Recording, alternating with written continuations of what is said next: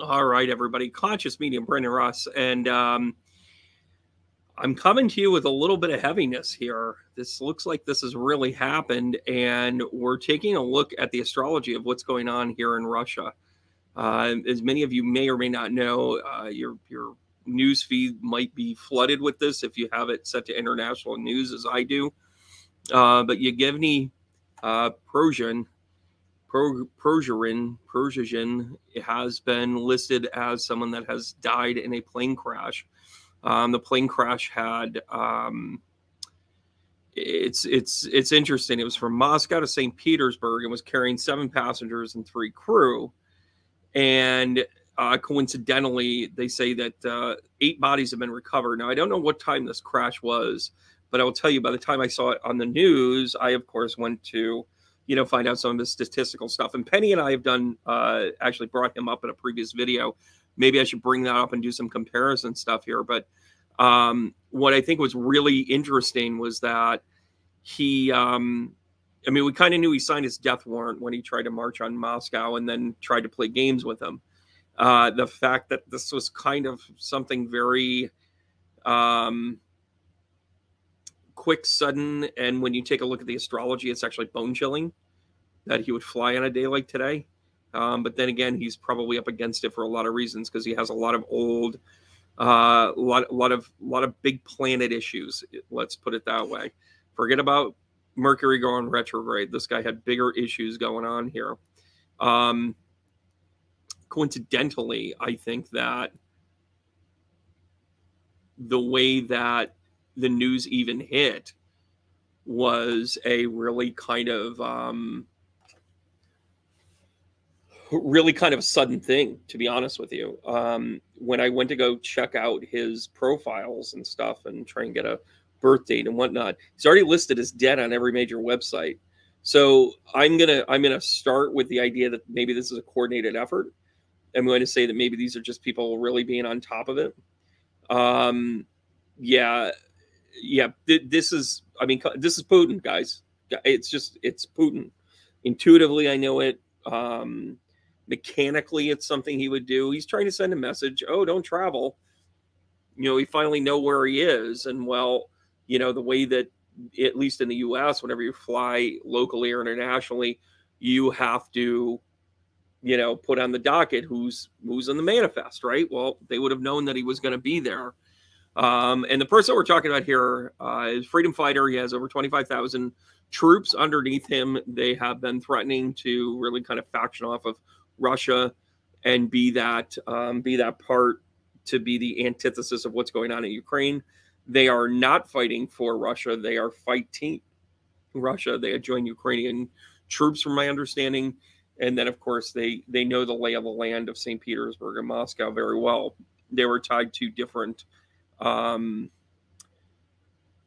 attacks. They were attached to a few different pushes forward.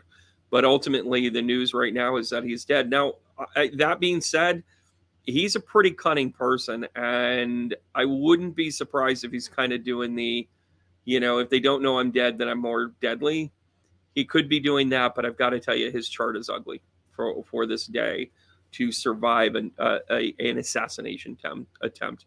And there's some cloak and dagger stuff here, and I'll be interested. I don't think if he comes out within 3 days, I'm going to tell you why. I'm going to show you in the chart why he might have been able to be deceptive. And I'm also going to show you why it is that it was not a good time for him. What does death look like in a chart? Well, here we go, everybody. How to end the stupidity. We can't. We keep letting people be in charge. So I just want to show that the reason why overall, and by the way, we don't have a birth time for Yevgeny, but we do have kind of the angles of stuff. So take out the house stuff for a minute. It makes it a little less complicated in a way. But Uranus is square. And when you have Uranus square, it happens between 60 and 63, give or take. And he's like at that point.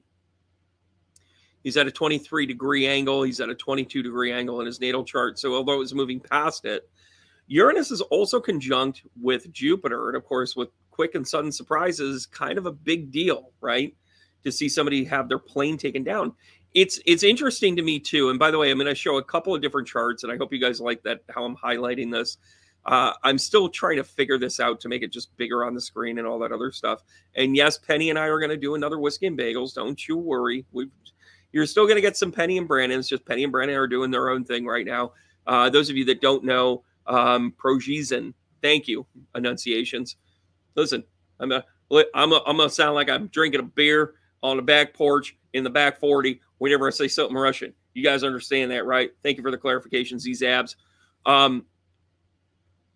Yeah, he was very popular, Earth Mama, and the Russian people may rebel in this, and this is what I'm going to bring in too. That square to the Uranus is, as much as it was a very tough time for him energetically, because you've got Uranus, you've got the rebellion, you've got the spiritual unraveling, you've got the truth seeker, so to speak, kind of coming out all together in this square.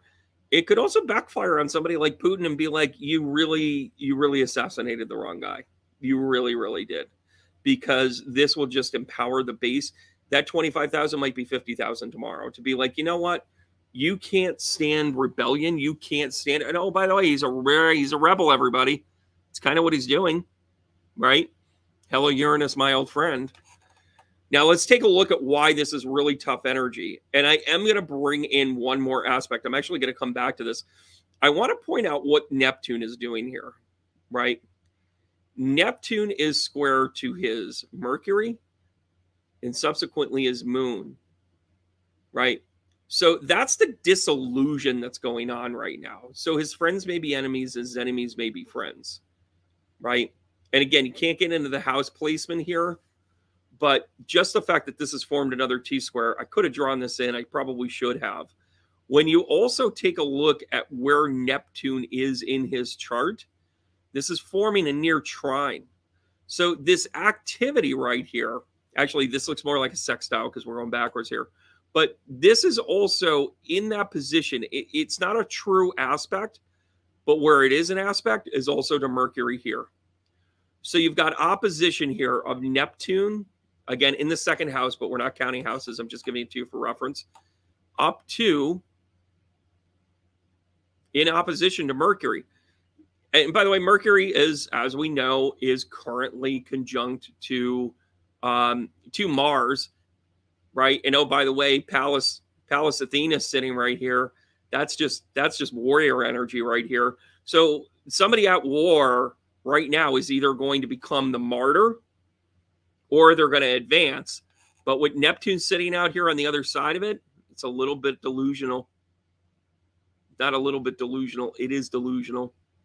And I would even say, even though it doesn't really line up this way, Neptune is in almost true opposition to Mars right here. Mars being in Virgo, Neptune being in Pisces, 26 degrees, 27 degrees. You kind of see where I'm going with this. Wider opposition, but to me, having Neptune be in a square to Mercury basically here. I'm just going to tell you, this is like, he's delusional. There's something delusional about this, right? Yeah, Trish, I see that there on there, that it's applying the sextile. I'm actually going to bring up the notes here in a second in the next slide. You're always ahead of me. That's why you're a good student. But one of the dynamics of this with the Neptune is that also his natal Neptune, look at how empty he is on either side of this. This dude worked in reality. Yeah, it's a holy war. Exactly. Look at how empty he is here. And then the only thing in his natal chart that really kind of oppositions him is really what? Ceres. You know, you've got Vesta here that could be considered a wide conjunct, but it's kind of beyond that. But his Neptune natally is, however, in opposition to Jupiter. And by the way, when those big boys start getting off in opposition, they create a lot of dynamic tension, right? And you got to take the good and you take the bad, right? And listen, all of this could backfire, 100%. Yeah, he probably should have gone all the way. I kind of felt that way as well. But I think he was trying to be calculated, but he was a marked man from that day forward. So Neptune plays a role in this in terms of deceit and deception. So he may think he has a foundation, but wait until I show you this next slide, because when I get in here, by the way, my high school guidance counselor said I should not do presentations, nor did he think I would amount to much. Here we are. Here we are. Anyways, I have a funny story in an upcoming book, by the way. I actually named my book vicariously about my high school guidance counselor, and I didn't quite realize that until I started writing about it. Anyways, so we've got a T-square here.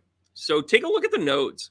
You know, remember what we talked about with the nodes, how we have the Aries North node and then the Libra South node. The Aries North node is like, I got to get my stuff done, dog. I'm going to get out there. I'm going to go into it. My South node is like, hey, I don't want to upset the apple cart. I'm probably going to upset some people, but I got to be me, right? So then you got this T coming in here pretty cleanly with Saturn in particular. Saturn's the great teacher. Saturn is the stability. Saturn represents the father, represents the authority figure. And guess what? He's at a 29 anarch of Capricorn. Guess what? That shit's going to go hard, guys. That is this is why when the plane went down, I immediately went to the chart and I said, where is it? I didn't even have, I go, this is it. This is everything else is smoke and mirrors. It's deception. It's all of the players that are in it. It's kind of like, I'm going to say it. Remember when JR got shot? You know, who shot JR? Hold on a second, right? Nothing else mattered. It ended up being a dream, and Neptune and Pluto and, you know, Mars and blah, blah, blah. I should do the astrology of who shot JR. But anyways, the conversation was no longer about, oh, a who done it or whatever. It became a dream. But the reality is, was he shot? Ooh, maybe he pulled something off here. I'm going to tell you why he could have and why he couldn't have. So in his natal chart, he has Saturn and Jupiter hanging out right on top of each other. They're 8 degrees away, but still in conjunct. Especially when those big boys get within 10 degrees, they can kind of feel each other. By the way, tons of gravitational pull. It's a good thing they are over 2,300,000 kilometers away from one another at any given time, even when they're hanging out in the same sign. If not, they come crashing down, and they would probably get it to where get it to where we need it to. Stay there, Pluto. Anyway, still a planet. Speaking of Pluto, it's transiting over the top of said Saturn. So when you have a power planet and a structure planet talking to each other, it's kind of like a power structure. But wait, there's more. There's more in this Ginsu knife advertisement. You've got Saturn and Jupiter talking to one another. Saturn is someone very structured. Jupiter is about the great expander, the teacher, the one that both are teachers, but one is about lessons and one is about curiosity. Guess what? When those two come together in a person's natal chart, that's leadership, everybody. And if he was a Capricorn rising, be very fitting of his first house. We're not going to make stuff up here, though. But regardless, he has the dynamic to be a leader. That is a leadership combo. Leadership combination, right? Now you have Pluto. Guess what? Pluto comes in, the planet of death, the planet of the unbecoming, the planet of being able to come in and say, hey, either it's going to incorporate all of the Scorpio energy. Either you're going to reclaim, rejuvenate, restructure, rebrand. And would you look at this? My guess, because of the transit of Pluto, this has been on the works for a little while. There might have been some other failed attempts, because this right here that we're talking about with Pluto over Saturn, this has been going on for a little bit. They've been dancing. And by the way, it was over Jupiter for some of it too, right? Don't forget, Pluto's in this retrograde, and it's just coming out of the retrograde. A couple of more weeks, everybody. Then it starts moving forward again, gets back into Aquarius for a good long time. Welcome to the age of Aquarius officially. But until then, it's sitting right over his Saturn and Jupiter. And listen, Prigozhin had a problem from the get-go. He had chosen the stage to fight a war against a warmonger. You need a set of cojones to do that, guys. It's in his chart. He's got 3 things, and I'll go back and double check my work, but that Saturn Jupiter is like leadership central, right? the idea that he's got Uranus and Mars in conjunct in his north node, he is meant to get there, everybody. He is meant to get there. And ironically, we've seen a lot of Gemini suns here. We've seen a lot of world leaders. Why do you think that is? Why do you think? Yeah, exactly. I'm going to point that out here too. But why do you think that there are so many leaders with Gemini? Right? You got Trump. I'm pretty sure Putin is, if I recall correctly. Been doing a lot of these charts lately, guys. And what's interesting is that you'd think Gemini kind of don't have it together. They're the think tank, everybody. Geminis are a think tank when it comes to this stuff. They're trying to figure out who, what, where, when, how. Ooh, I just found a new button, everybody. How you like that? Yeah, I can't make myself bigger, though. That's not good for the ego. How's that? Ah, it's a little better. But when you see these types of T-squares, it's difficult energy. It's when you hear somebody gets T-boned, that's real energy, right? That's difficult energy, right? It allows you to recognize that something's got to change, right? So this T-square right here in the south and north node to what he's got going on in Saturn, Jupiter with the transit of Pluto, guys, if you want to know what somebody looks like as a martyr, here it is. You know, Trish also chimes in on this. She's also talking about what's going on here. And again, it's the 7th house here. Don't get hung up on that. But you've got the sun at the 29th Anarich over his north node, which is in Virgo, everybody. By the way, this mutable energy, people with mutable energies want to change stuff, right? So you've got the 3 archetypes here, right? You've got the cardinal, which is the initiator, right? Let's get out there. Let's change that. Then you got the fixed energy, the tough kind of like, I don't want to change. And then you have the mutable, which is, yeah, we're going to change whether we want to change or not. Ooh.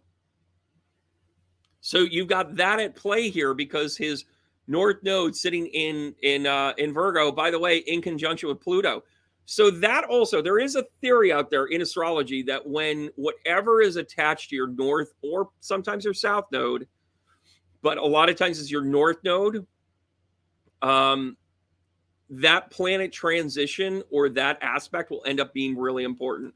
Well, what did I start out by talking about? I talked about Uranus being squared to his Uranus. It's not going to get, it doesn't look like it's getting to his Uranus return, right? So Uranus is square here. His north node, the nodes end up being in serious influx here. And then it's conjunct to Pluto. Here's Pluto, everybody. So, and listen, you can get into some of the angles of how, Saturn's got a lot of play here into what's going on here in the sky. I could have talked about, even some of the trine energy into the sun. I could have talked about some of the aspects into what's going on with Jupiter. Jupiter to Jupiter is even square. Not quite. Not quite. Not quite. Well, yeah, it's kind of square here. So you've got a lot of aspects here that are kind of working against it. And by the way, Jupiter squared to Jupiter in transit talks about like, hey, are you going to do this or aren't you? Like, failure to launch. Like, this is my window. Got to get up and got to get going. Yeah, duality is a big thing here. Huge thing here. Absolutely. So if you guys have any questions, go ahead, type them in here. But I wanted to do a quick one here. And again, this is something we probably would have jumped in. This totally would have been a conversation for, for us on Whiskey and Bagels. But we're taking a couple of weeks off here. I'm headed out of Dodge. I've got a bunch of videos to come out with. You guys are going to get flooded here. I got a full moon video coming out. I also have some Virgo season stuff popping up. Hope you guys are following along. Like and share and subscribe and all that other good stuff. I appreciate you guys. The bottom of my heart. I've got some cool teaching tools coming out here shortly. I've been busy as a one-arm paper hanger. Not enough to get my hair cut, though. You see what I'm going on there? I hope you like it. But I wanted to pop on and talk about this So unless there's any other questions, I'm going to kind of get out of Dodge here. It looks like, I've got to say it this way. I think this Russian thing, this is going to be a serious piece in the cog of what's going on over there. We warned, Penny talked about it. I reaffirmed it. I talked about it in another video. Putin's got to watch his back. He's really got to watch his back. And maybe, anybody that's worth their salt might look at this and be like, yeah, don't watch your back, buddy. But on the flip side of this, I've also been doing a lot of analysis. I just want to share this with you guys. I've been doing a lot of analysis on the Pluto returns in the U.S., in the United States of America, and everything that we seem to be going through as a social commentary, quite frankly, has been a brutal gut check for who we are as a country. I think we're going to see how what happened in Ukraine and Russia are going to be directly linked.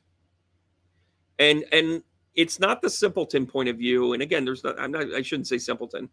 It's not the simple answer that maybe it's, oh gosh, we don't want to be in a civil war, or we don't want to fight with our neighbors or anything else like that. I think what we're going to discover as we peel back the layers, like we did with the Kennedy assassination, like we did with, the Bay of Pigs, and, a lot of these things that we knew it wasn't copacetic, but we found out over time. I think we're going to find out that we really had some sincere links into Ukraine as well as Russia. And I don't think it was just one family that may or may not have been in the White House.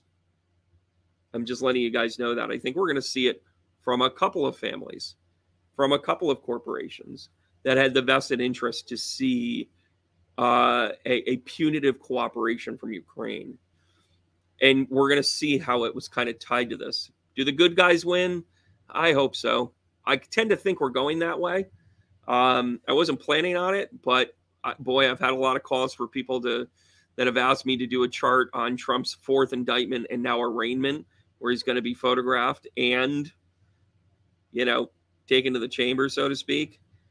In the grand scheme of things, though, I think we are in the right direction, but boy, oh boy, is it a bumpy road. And this is one of those bumps in the road. When you see a T-square in somebody's chart, take a deep breath, especially with the nodes, especially with a heavy hitter like Pluto. Whew, right? We're all going through that right now.